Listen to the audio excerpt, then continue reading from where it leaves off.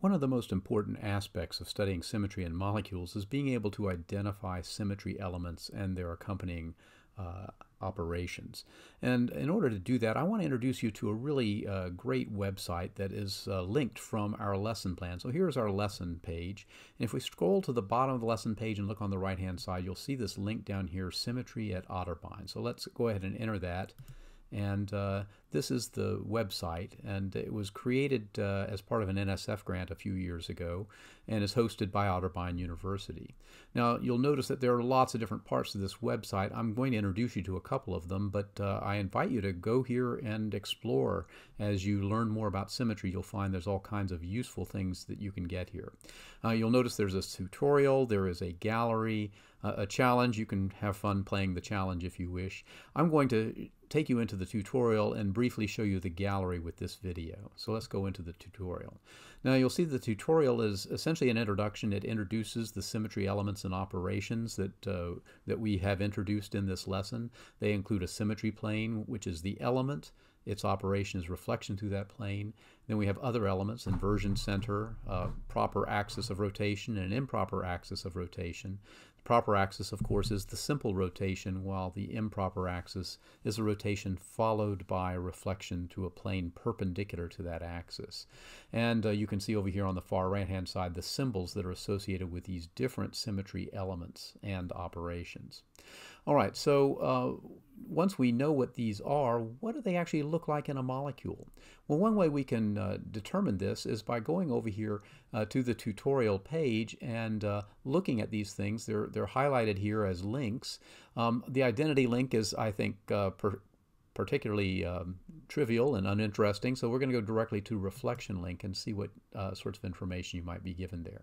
Now you notice it opens up a page. It tells you a little bit about the operation, and it shows you a sample molecule, in this case ammonia, that we can use to look at these different symmetry elements. Now notice that this is an active page. You can rotate this thing around and look at it from different directions, which in fact is very helpful when you're trying to visualize these symmetry elements. I think you can also resize this a little bit. You know, there we can make it a little bit smaller by scrolling our mouse and so forth. Now, when we look at these, you'll see over here on the right-hand side, first of all, there's different molecules you can look at. I'm looking at ammonia right now. We could also look at water and benzene. It lists the various reflections, and so these three reflection planes that can be called up here, corresponding to the threefold symmetry of this molecule. So if we were to click on one of these, it would show us one of these planes, and you can see that each of these planes goes through the nitrogen in the middle and one of the hydrogens, and it bisects the angle between the other two hydrogens.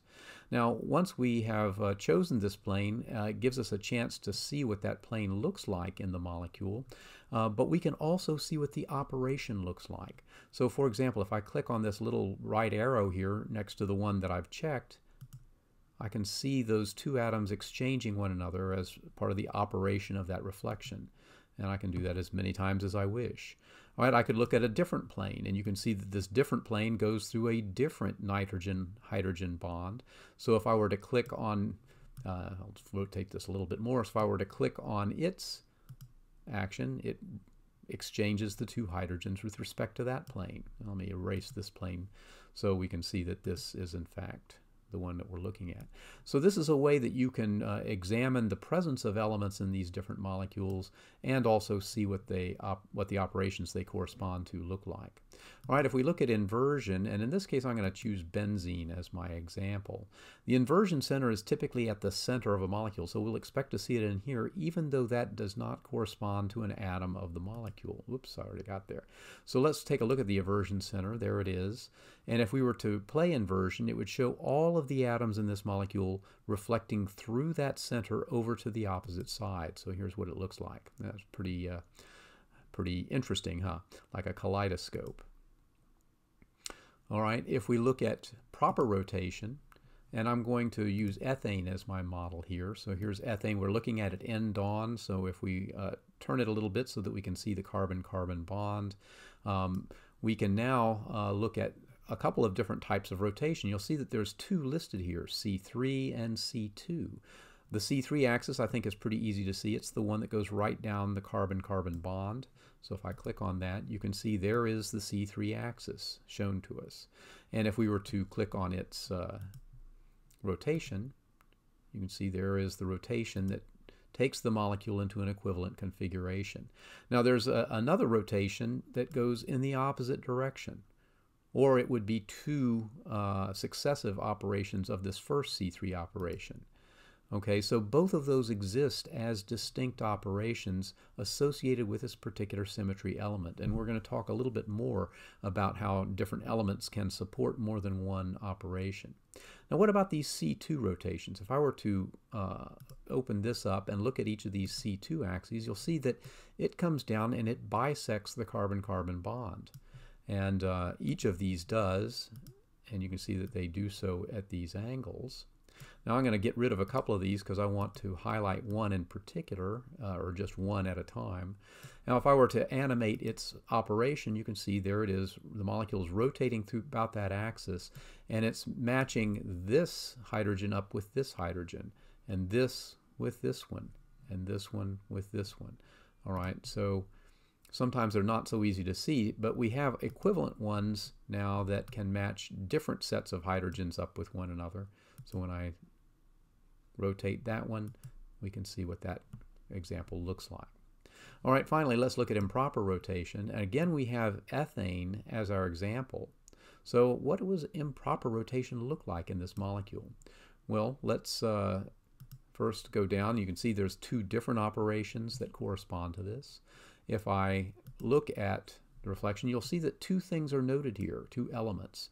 I have an axis, which is the rotation axis that has rotation about the bond that links the two carbons, and then a plane that bisects that bond. And an improper rotation always involves a rotation followed by a reflection perpendicular to that rotation. All right, so if we were to activate this and see what that operation looks like, it looks like this. There's a rotation and then a reflection through that.